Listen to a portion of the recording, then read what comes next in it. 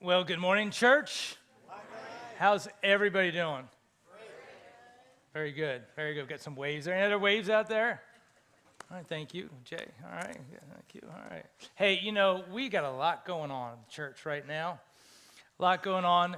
Last week, Pastor David talked about our upcoming missions trips. This past Monday night, we had our tribute to Martin Luther King Jr. It was great. We had a great turnout. If you weren't here for it, go to YouTube, type in Mountain View Community Church. You can see it. Really encourage everybody to watch it. It was really well done. Then this morning, we had groups launch. Remember, you can sign up in the lobby if you want to be in a small group. We've got the winter State of the Church congregation meeting. We have the best congregation meetings ever. And remember, it begins at potluck at 6 o'clock. We are bringing Royal Farms chicken, all right? 3 pieces of Royal Farms chicken. That's maybe a 15, 12, whatever. So tonight, and then we segue to the congregation meeting at 6:30. We are going to have an historic vote tonight. First time ever in the history of church, we will vote on the campus pastor, Jermaine Keller. So please be here whether you are a member or not. Then next Sunday morning, we start Connect Track. Connect Track is the first 3 Sunday mornings of every month. It is the first step if you're a newcomer to connect with the church, but it's a step for everyone in the church. So think about next Sunday morning at 11. Then we have, starting February 4th, Mountain View University, MVU. 2 classes, Christian Worldview, which ties in great with the sermon today, or Financial Peace University. If you want to know all more about this stuff, it's in your bulletin. You can sign up for MVU in the bulletin, so please look at the bulletin. So that's all that's coming up. And in addition to that, we've come to 1 Corinthians chapter 10 this morning, which is a very daunting chapter. It's 33 verses long. I thought about breaking up into two or three sermons, but I thought, no, let's just try to keep this a unit, figure this all out together. It's a hard chapter to figure out. Very interesting chapter. It almost seems more fictional than true, because we're going to we read about a plague that killed 23,000 people one day. Then we're going to read about the destroying angel who comes. And then we read about snakes who bite and kill people. And then we read about drinking of the cup of demons. Snakes, angels, and demons. That's what this sermon is all about. You guys ready? Snakes, angels, and demons. I thought about reading the whole chapter since it's a unit, but that took me 4.5 minutes when I practiced. So I'm going to spare you of that. Just going to read a few select verses, and then we're going to jump into it. So if you would, stand with me, and let's read a few of these verses, and then we will jump, and we'll cover the whole sermon, the whole chapter, in the next 32.5 minutes. Verse 7. Do not be idolaters as some of them were. Verse 9. We should not test the Lord as some of them did. Verse 12. So if you think you are standing firm, be careful you do not fall. Verse 14. My dear friends, flee idolatry. Verse 21. You cannot drink the cup of the Lord and the cup of demons too. It's everyone's favorite verse. Verse 24. Nobody should seek his own good. 26, the earth is the Lord's and everything in it. And verse 31, so whether you eat or drink or whatever you do, do it all for the glory of God. We will not understand that verse until you understand the whole chapter. All right, let's pray. So Lord, right now, a lot of what we're going to talk about this morning may seem irrelevant, but it is very relevant. May we learn and understand what chapter 10 is all about, so then we might apply it to our lives. In Jesus' name we pray. Amen. You may be seated. We are finishing up this section. Chapters 8, 9, and 10 forms this unit called Freedom in Christ. Next week, we jump into chapter 11, a new unit, and that's when we get to the sermon on women wearing head coverings in church. So, are the Mennonites and the Amish correct? Let's find out. And then it also talks about men not having long hair either. So, it's going to be a very relevant message. People who are bald, they don't have to worry about anything. But anyway, let's move on. All right, that wasn't in the first 2 sermons. Okay, my big idea tonight, which is not tonight, it is this morning, is this. And that is, it's all about the heart, okay? Everything we're going to cover this morning, it's all about the heart of worship. Let's look at chapter 10. Chapter 10, verses 1 to 10 is the first section of this chapter. It's about Israel's blessings in the Old Testament. First, it's blessings, and then it's failings. Verses 1 to 4, I do not want you to be ignorant of the fact, brothers and sisters, that our ancestors were all under the cloud, and they passed through the sea. The cloud, if you may recall your Old Testament, is the pillar of cloud that led the Jewish people by night. And then when they went through the Red Sea, they were delivered. So the pillar of cloud signifies God's guidance, and coming through the Red Sea signifies his deliverance of his people. Verse 2. They were all baptized into Moses in the cloud and the sea. What in the world does that mean? Remember, baptized, the Greek word is baptizo. It's transliterated into English, and it means literally to immerse, to dip, or plunge. However, in a figurative sense, it means to identify, and that's how it's used here. To identify, because in Exodus 14:31 it says, when they saw these miracles they did, they put their faith and became loyal to Moses. They've identified with Moses as their leader. Verse 3. They all ate the same spiritual food and drank the same spiritual drink, for they drank from the spiritual rock that accompanied them, and that rock was Christ. The same spiritual food, that's the manna from heaven. It came down from heaven 6 days a week, 40 years in a row. The same spiritual drink, the rock that poured forth water in the beginning of their journey, then there was a rock near their end of the journey that came forth water. And all of this, though, this bread or this hardtack, right? The manna and the water, their source was Christ. And this points to Jesus in John 6:35. It said, I am the bread of life. He who believes in me will never go hungry. In John 7:37-38, if you believe in me, Jesus said, out of your innermost being will flow rivers of living water. Jesus is the source of the river of living water spiritually and the source of your sustenance spiritually. This all points to Jesus Christ. Jesus is in the Old Testament even when his name isn't mentioned in the Old Testament. And so God's provided supernaturally for them, and yet he wasn't pleased with most of them. Verse 5. Nevertheless, God was not pleased with most of them. Their bodies were scattered in the wilderness. So remember, they came through the waters of the Red Sea. They're on their journey to the Promised Land, but they had a snafu. 2 spies went out to spy out the Promised Land. Actually, 12 spies went out.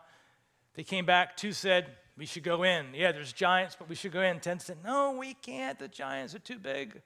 They influenced the rest of the people not to trust God. And as a result, 40 years later, the only ones who entered the Promised Land were the 2 spies, Joshua and Caleb. Every other adult who came through the waters of the Red Sea perished in the wilderness. Children who grew up entered the Promised Land, but all adults perished other than Joshua and Caleb. This building was built in 2010. Imagine if 40 years from now we built another church building and there were only 2 adults left from 2010 who went into the new building. Who would those 2 adults be? Probably my wife and I, yes. Would have buried a lot of elders in those 40 years. And maybe a pastor as well. But anyway, let's move on. So let's go look at the fall, verses 6 to 10. The fall. Now these things occurred as examples to keep us from setting our hearts on evil things as they did. If you have your own Bible, underline that verse. To keep us from setting on our hearts on evil things. This, I think, is the theme of the whole chapter. Not setting your heart on evil things, as they did. How did they? Verse 7, Paul says, do not be idolaters, as some of them were. As written, the people sat down to eat and drink and got up to indulge in revelry. That refers back to the incident of the golden calf. Moses up on Mount Sinai. He doesn't come down for a while. They're like, where's Moses? We need a new God. They throw their gold together. Poof. Out comes this golden calf. Oh, our God now to lead us. That was idolatry. Verse 8. We should not commit sexual immorality, as some of them did. And in one day, 23,000 of them died. In one day, 23,000 of them died. Numbers chapter 25 talks about the Israelite men who indulged in sexual immorality with Moabite women. And then the women invited them to the sacrifice of their gods. They said, yeah, okay, why not? And they bowed down and worshiped Moabite gods. And in one day, God wiped out 23,000 of them. Verse 9. We should not test the Lord. We should not test Christ, as some of them did, and were killed by snakes. Numbers chapter 21, they began to complain against God, against Moses. We hate this detestable food. We hate this bread. We don't have any water. We hate the wilderness. Let us go back to Egypt. And God got tired of them griping against them. So he sent these snakes, and they bit people, and some of them died. Now, I know there was no photography 3,500 years ago, but this week I did covered one picture of the snakes. Here it is. You didn't know Indiana Jones was Jewish. Anyway, the snakes came and they bit the Israelites in the desert. Verse 10. And do not grumble as some of them did and were killed by the destroying angel. Can't wait to meet him in heaven, the destroying angel. I don't know if it's Gabriel or Michael. This doesn't say. That context was in number 16. They grumbled against Moses and Aaron, and God sent the destroying angel. God was unhappy. He blessed them, and then they still fell.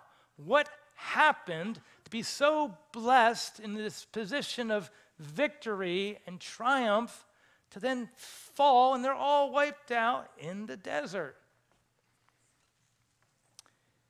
Idolatry of two kinds we see in this text. First, some of them devoted themselves to the worship of false gods, the action of actually worshiping false gods. And second, the attitude, I don't want God, I don't want Moses or Aaron or God ruling over me. I don't want anyone ruling over me. The heart that you don't want anyone over you, pride, self-sufficient independence. I can be my own God. And that is idolatry. And so Paul takes those 10 verses and applies it in segue to Corinth, verse 11. He says, these things happened to them as examples and were written down as warnings for us. Verse 12, so if you think you are standing firm, take heed lest you fall. Great verse. So if you think you are standing firm, anybody in this room thinks, I've arrived, man, I am standing firm, I've got it all together, you are already on the way down. And the fall will be hard and long. The person who thinks he's standing on his own is already on his way down. And therefore you are now ready to succumb and fall into temptation. Verse 13. No temptation has overtaken you except what is common to man. And God is faithful. He will not let you be tempted beyond what you can bear. But when you are tempted, he will provide a way out so that you can endure it. They are in danger of falling into temptation. What is the sin that they're about to fall into? It's the sin of idolatry.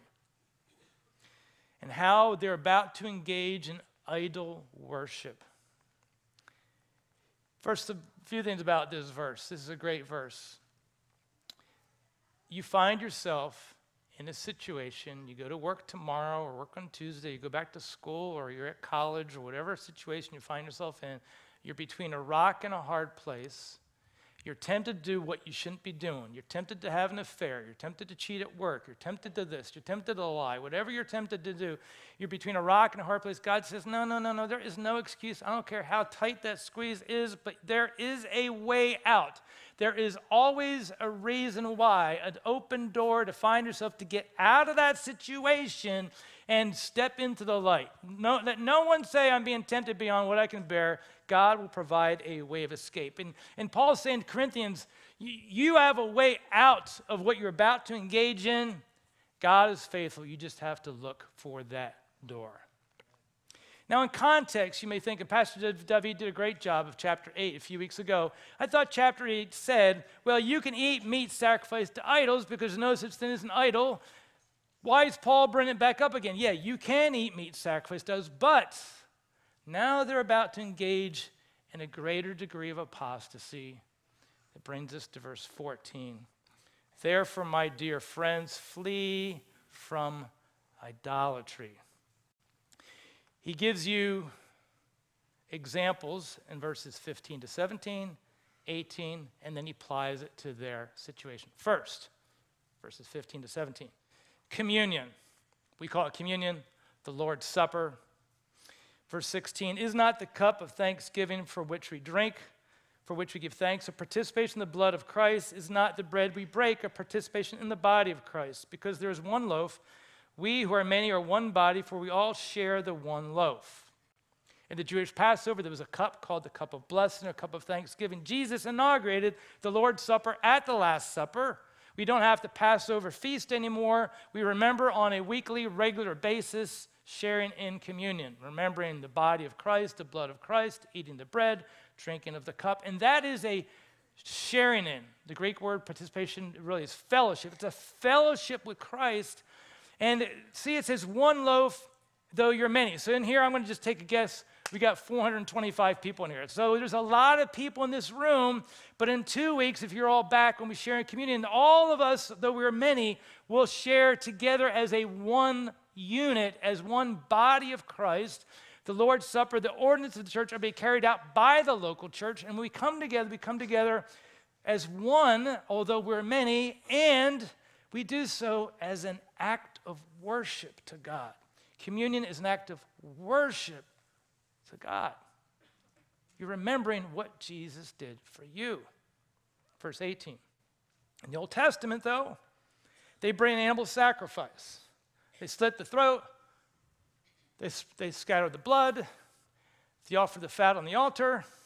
Verse 18, consider the people of Israel. Do not those who eat the sacrifices participate in the altar. What he's saying is, those who, after they offer the animal sacrifice, you could then, as an offer, eat some of the meat left over. And in so doing, with the priest, you participate in this one act of worship in the temple. Communion's an act of worship, offering the sacrifice an act of worship. Therefore now, Corinthians, verse 19, when you get ready to do what you never, ever should do, you need to realize you're engaging in an act of worship. But with who? 19 to 22. Do I mean then that food sacrificed to idols is anything, or that an idol is anything? No. There is no such thing as an idol. There is no other God. There is only one God, as we just sang, three in person, Father, Son, and Holy Spirit. There is not a second or third or fourth or a millionth God. They do not exist. But the sacrifices of pagans are offered to demons, not to God, and I do not want you to be participants with demons. You cannot drink the cup of the Lord and the cup of demons too. You cannot have a part in both the Lord's table and the table of demons. Are we trying to arouse the Lord's jealousy? What he's saying is this, and that is, an idol is nothing because there is no other deity and no other human, dead or alive, who acts as a god on behalf of God. But these pagans believed in their pagan gods, and as such, their worship of pagan gods in place of the true God. And Paul says this is inspired by demons. So in reality, demons, not gods, were their objects of idol worship. The people in Corinth didn't know that. They thought Zeus was a god. They thought Aphrodite was a god.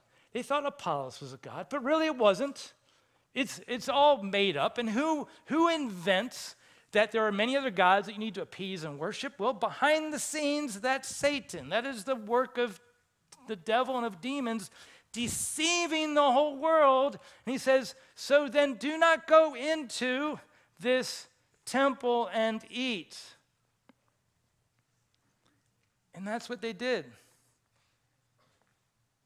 They walked across the street, opened the door, they went into the temple, and then they sat down and began to eat the meat offered to the idols. And they entered into the worship of these false gods or demons. And Paul says that is what you never, ever should do. So, verses 23 to 30, let's summarize this and then get to the point. To eat or not to eat first. If you go to a meat market in Corinth, where they're selling meat that was sacrificed to idols, remember, the temple is on Broad and First. The meat market is on Broad and Second. You just walk across the street, you leave the temple, and then you can go buy the meat.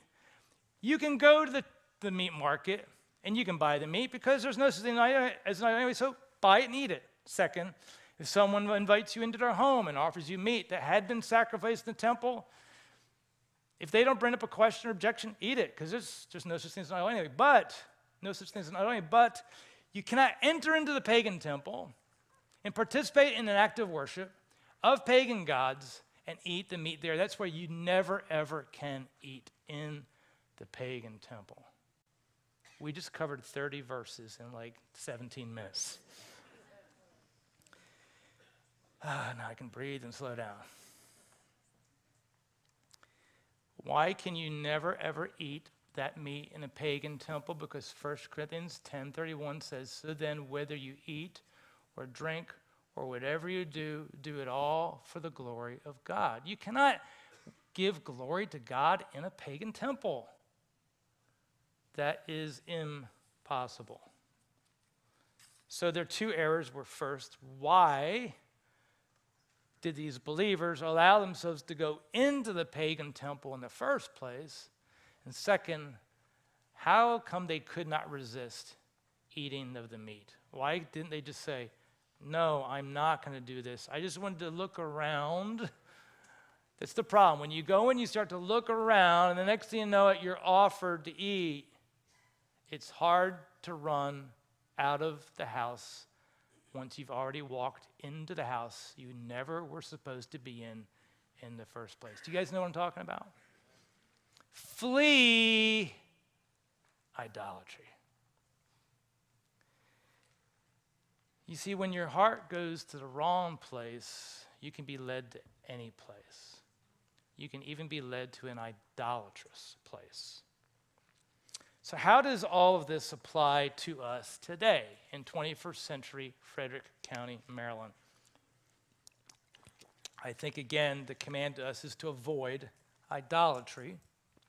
And I want to share with you what I believe are the two gods of idolatry to avoid. First God is the God of deception, and the second God is the God of discontentment. The two Ds, deception and discontentment. First, gods of deception. Always avoid the worship of another god. So I Googled the other day, came up with the 15 most famous or worship deities. Number 15, Coatlicue. I don't think I'm pronouncing that right. This is I don't have a slide, but there he is, right there. The multi-faced she, the multi-faced goddess of the Aztec mythology of Aztec civilization of central Mexico. Supposedly the creator and destroyer of the world, the mother of gods and mortals, she is said to have given birth to the moon and the stars. I'm sure this statue looks nice and neat, but there is no mother goddess that exists. Zeus, the god of sky, thunder, law, and justice. Then there's Athena, the Greek virgin goddess of intelligence, arts, wisdom, and peace. My favorite one, number 12, is Odin. Odin, in Norse mythology, the supreme god, recorded from the period of the Vikings, the Minnesota Vikings. Not the Minnesota Vikings, but anyway, his worshipers declined in the course of time, but Odin now, Norway is now returned in some places to worship their gods like Odin. There's Vishnu, the most important deity of Hinduism, and then, Hinduism has 33 million gods. And then number one, as is fitting, they mention our Lord Jesus Christ. He is the only God. He is the Alpha and the Omega, the beginning and the end, the first and the last. He is the bright and morning star. He is the way, the truth, and the life. No one comes to the Father except through him. He alone is God. He alone is to be worshipped. Even when you fell at the face of an angel in the New Testament, it said, don't worship me, worship God. Jesus is God in the flesh, so worship only him. Second, don't fear any type of God, small g God. What I mean by that is, I've got a picture of spirit houses. Pastor David was telling me about this in Thailand. They have these, out in Thailand, it's very popular to have these little spirit houses. This one's outside of a private house. To keep these spirits out of your private house, they have erected these spirit houses, so the spirits enter these spirit houses and they then do not bother you. We see another one outside of a business, a spirit house, because you want to make money in your business, right? You don't want the spirits bothering your business. And third, you know what they love to drink? They set up red Fanta in these spirit houses. The spirits, I've been told, love red Fanta. Red is associated with animal sacrifice, blood, but Fanta must be doing a killing in Thailand. And they leave them out because if the spirits come, they drink of the red Fanta, and then they will not come into your house. It's all about appeasing these spirits who are ghosts. And again, let me just say this. You don't have to agree with me, but I'm right. There is no such thing as a ghost. There are angels and demons, but there are not people who have died, and after death, they're floating around. They're not in the Battle of Gettysburg. They're not up there. There are no ghosts. There's no ghost in the landing house. Everyone who's died is either with the Lord in heaven or away from the Lord in another place that you don't want to go to. That's where all human beings are. There's no floating human beings anywhere. There are no ghosts. So you don't need to be afraid of the spirits because they don't exist. These ghosts do not even exist in the first place. Third, don't pray to or rely on man-made idols. God said, you shall have no other gods before me in the 10 Commandments. You shall not make for yourself a graven image or bow down or worship it. Do not pray to a statue. Do not use an amulet. Do not use a rabbit's foot. Somebody asked me last night about this. They asked me about crystals and things like that. And first, let me explain. I don't have a cross in my pocket. I used to have. I've got one of those mint papers here. But I had a mint. Got to have a mint. But if I had a cross in my pocket, it's a simple reminder to me that Jesus died for me, but it's just a reminder.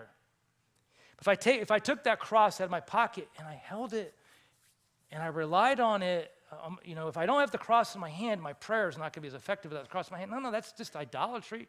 Your prayer is just as effective with or without a cross in your hand or around your neck because you're not trusting in a cross.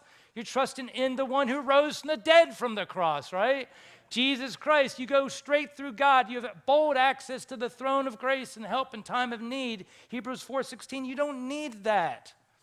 So it's okay to use it to remember, but if it's an aid to help you, you don't need that.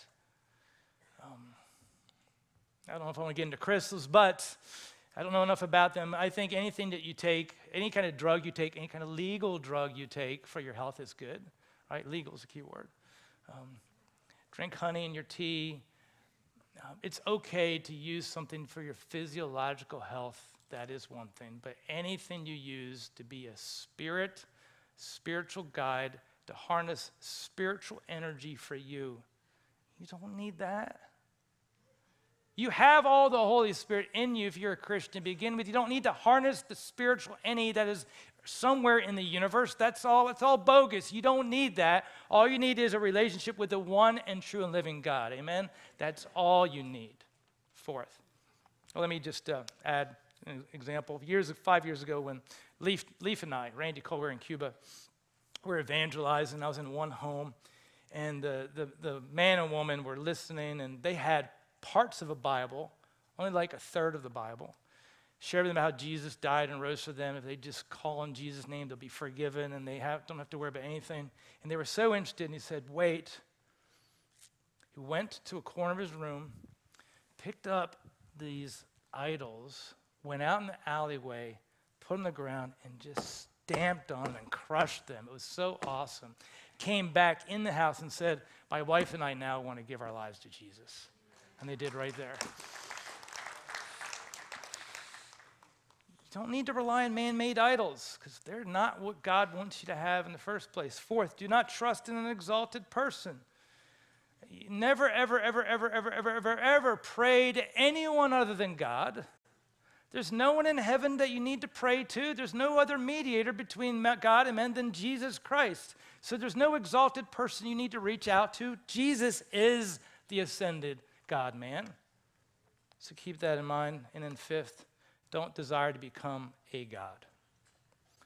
In the New Age movement, people are trying to tap into their spiritual nature and evolve into a God and one day become an ascended master, supposedly like Christ. You don't need that. In Mormonism, they hope one day to become gods in the next life. No, no one else can become God or a God.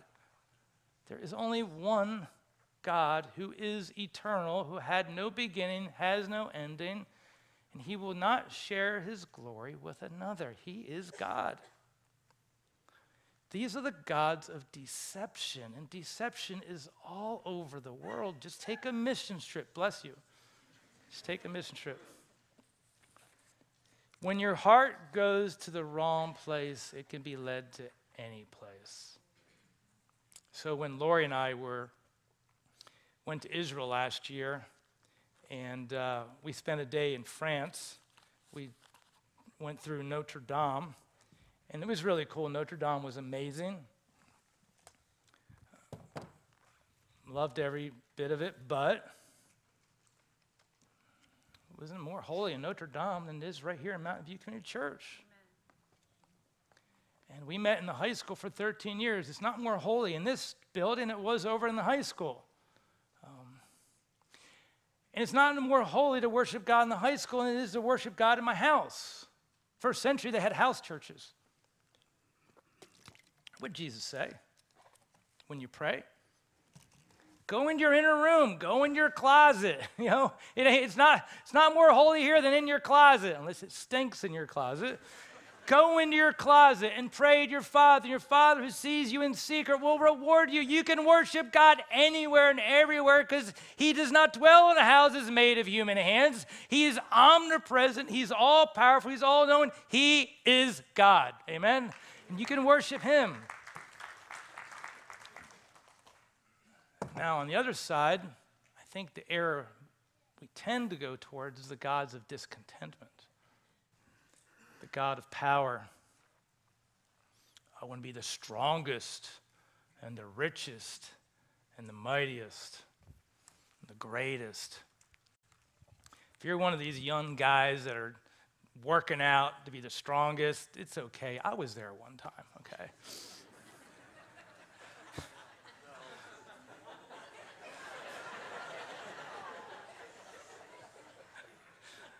It wasn't even a joke. What is... fame. I want to be worshipped like God. Man, when you were on stage and you sang, you were awesome. Maybe you were. But that's not why you do that. Or it's about me. You know, if you're living your life and it's about me, you're probably, I hate to say this, an idolater. Anytime you do something good to get recognized by others, you're now committing idolatry because it's about people acknowledging you and not giving glory to God. You understand? It's very seductive, the gods of discontentment. If you're not content with Christ alone, your heart is moving to the wrong place, and then you can be led to any place. So as the worship team comes up here and we wrap up, we want a reminder that it's all about the heart. For you and I today, for almost all of us, it's probably not about eating meat sacrificed to idols. For most of us, it's probably not about worshiping another God. For most of us, and many of us, it's probably not about trusting in an amulet, an idol, or seeking to appease a spirit, or wanting to be exalted as God. Instead, it's probably just about this simple message. It's about the heart. It's all about the heart of worship. So that's where I want to lead you right now for a closing minute. So we are going to sing here in a minute an oldie but a goodie. In the 90s, in Matt Redman's church in England called Soul Survivor, this church had been instrumental in the worship industry, for lack of a better term. They began to sense that there was some kind of dynamic that was missing in their church. And the pastor made a brave decision. He said, we are not going to, they shut down the sound system. They shut down the band. I'm not preaching this to you guys anyway. They shut down the band with the sound system. And they decided they would just sing a cappella for a period of time. Excuse me. And eventually, over time, they brought the band back and the sound back. But when they went a cappella, they realized maybe we're missing it. We're so caught up in this amazing worship that maybe we've missed the heart of worship. And it led Matt Redman then to write his lyrics. And the song begins, when the music fades, all is stripped away, and I simply come, longing just to bring something that's of worth that will bless your heart. Because I'm coming back to the heart of worship, and it's all about you. Jesus, it's all about you. So we're going to sing Heart of Worship. Pastor Adam and Kenny are going to come up here in a minute, and we're going to give you an opportunity to respond. We'd love for you to come up front and respond, be prayed over. Come up the wide aisles, exit the narrow aisles.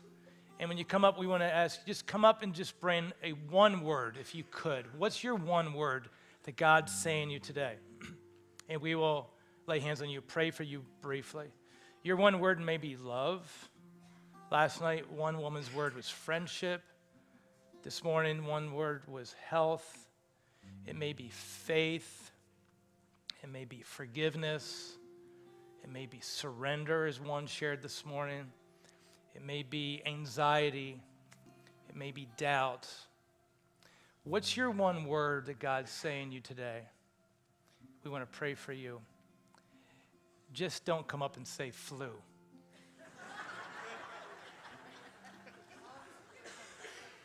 You can stay in your seat. We have all morning. Let's stand. Let's pray. So, Lord, right now we come back to you. It's not about idols and icons and statues and false gods. It's not about me, myself, and I. It's about my heart. Is my heart in a place of worship where I say, Jesus, it's all about you. And here's my struggle, and I'm going to give it to you. Because no one can rescue me but you. You are the only one. You are the deliverer. And I'm asking you for help. In Jesus' name I pray. Amen.